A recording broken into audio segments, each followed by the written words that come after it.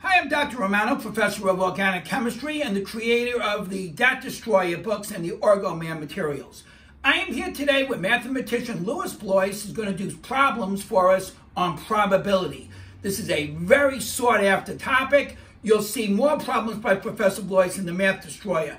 All right, Professor, show us a few examples. Okay, yes, these are probability problems that dealing with drawing from a deck of cards, a very standard kind of probability problem scenario.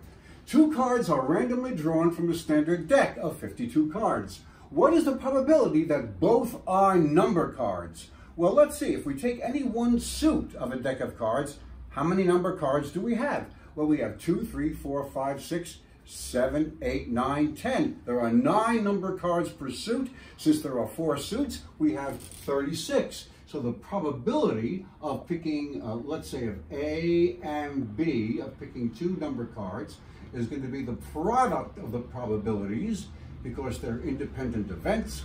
And let's see, the probability of A, we already said there are 36 number cards out of a total of 52. Once we've chosen that, how many number cards are remaining in the deck? 35. Out of how many cards in the deck? Only 51, because we've already taken one out. So the probability of drawing 2 number cards is 36 times 35 divided by 52 times 51, which is then choice C. Okay, next problem, very similar. 2 cards are randomly drawn from a standard deck. What is the probability that both are number cards and their sum is odd? Okay, so we're looking for 2 number cards. How do I get the sum to be an odd number? One card has to be even, the other card has to be odd, because only odd and even are going to give you an odd number. Odd plus odd is even plus even is even. So we want, what do we want to have happen here? We want an odd and an even, right? As we draw the 2 cards out, first an odd, then an even, then we have to consider the other possibility of drawing an even first, okay? Or probability of even first and then an odd.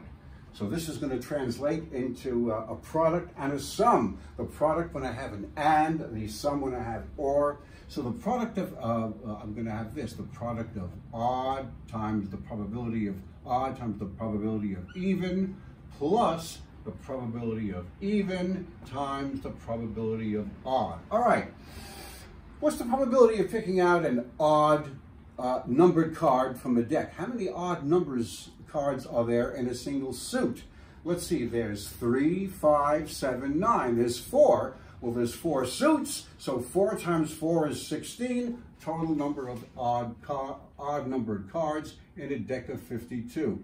How many even number cards are there? Well, let's see, there's 2, 4, 6, 8, 10. There's 5, and in each of the suits, 5 times 4 is 20, so 16 times 20 over the 51 cards that remain in the deck. Now we have to consider the other outcome where we pick an even numbered card first and then an odd number. So how many even numbered cards are there? We already established that there are 20 out of the 52.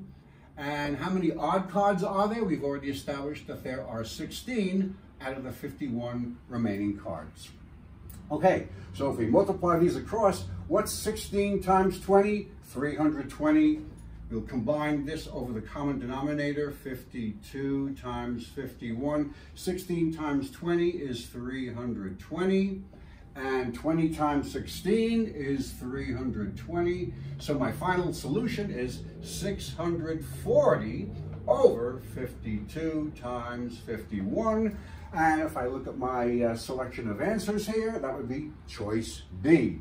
Okay, and there we are. Finally, let's go to the third problem here. 3 cards are randomly chosen from a standard deck. What is the probability that all 3 are number cards whose sum is greater than 6? Okay, well, there's only one instance of my picking 3 number cards where the sum is equal to or less than 6, and that's if all 3 cards are the number 2. All the other number cards are fair game for this, the description of what we are looking for in the outcome. So we are looking for the probability of A and B and C we are looking for the probability that the first card we pick out is going to be a number card that's greater than 2. How many number cards are there greater than 2? Let's see. 3, 4, 5, 6, 7, 8, 9, 10. There's 8, okay? 8 out of then 8 per suit. So we have 8 times 4. Altogether we have 32 out of 52. 32 cards that are great, number cards that are greater than 2. Now we want to have a second number chosen, a second card chosen from that collection of 32. Now there's only 31 left, or with 51 cards left. And then of the remaining cards in the deck, there are only 30 that are going to satisfy with the exclusion of the 2, and there are only 50 cards left. And this product is then going to express the probability of my choosing 3 cards whose sum is greater than 6, because we've excluded all the 2s in our calculations. So there we are. That's it. Okay, thank you very much, Professor Blois. That was another great problem on probability. All right, we'll see you guys in study group. Good day to you.